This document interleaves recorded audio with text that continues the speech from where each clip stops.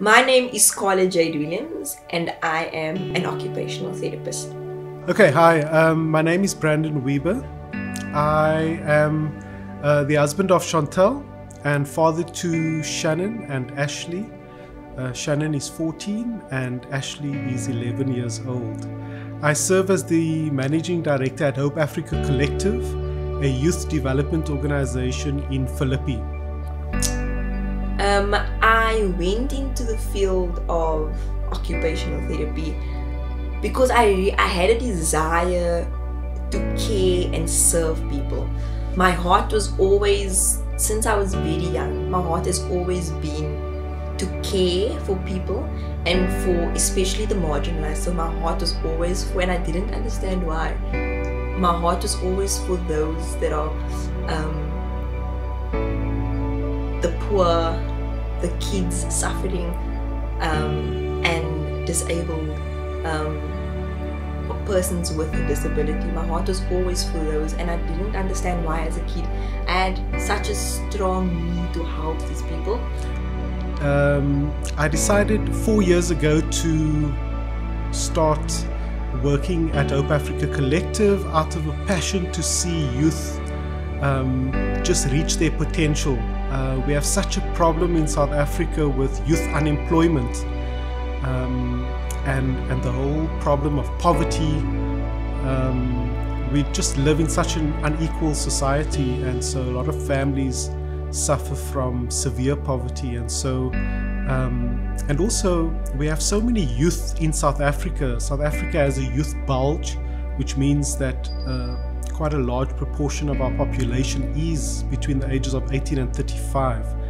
I think occupational therapy has allowed me to bring my passion that I've always had for serving the community and my heart for community and for the marginalized, and it's helped me with the skills, and it's brought it together so well that I can now go out and serve the marginalized. I can serve in communities of underprivileged. I can serve persons with a disability, and I can serve those that don't have anything. They don't have anything. Yeah.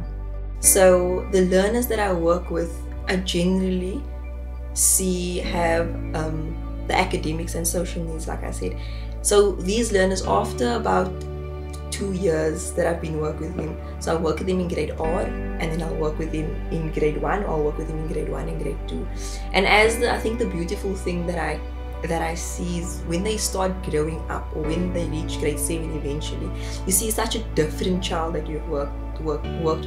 Even after a few months, you see such a different child that has walked in your classroom. Those learners that have maybe come in with their hoodies over their heads, that told themselves, I can't do anything.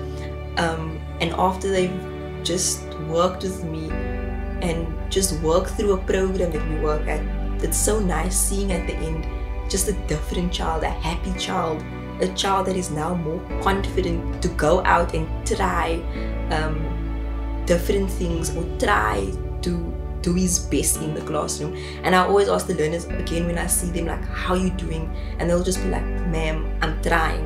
And I think that's the beauty of it, like the fact that the child can recognize that I am worthy and I'm enough, and I've built that confidence, and they have that self-confidence that they now need to move on to the next grades as well. I think that's important more than academics.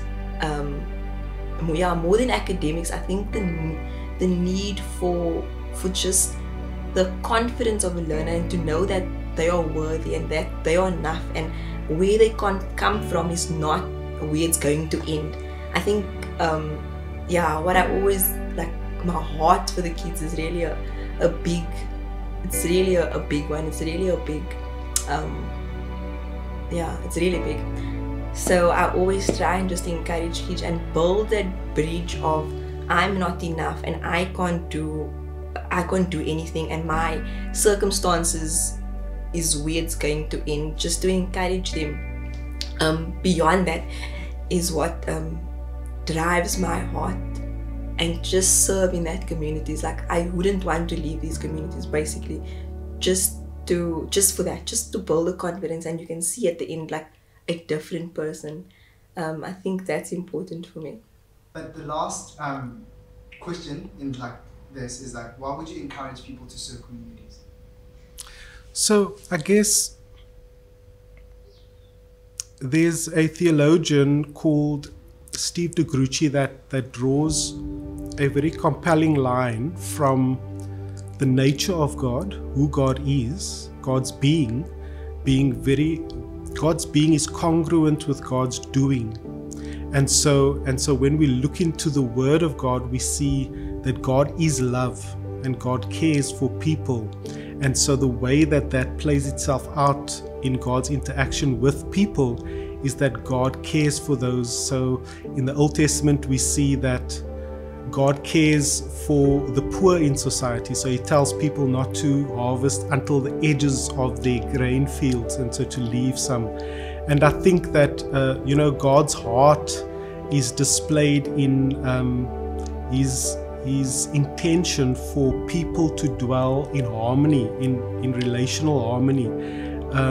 But what happens is that we often don't see that in society. And so God's picture for society is a picture of shalom, which means God's justice and God's peace.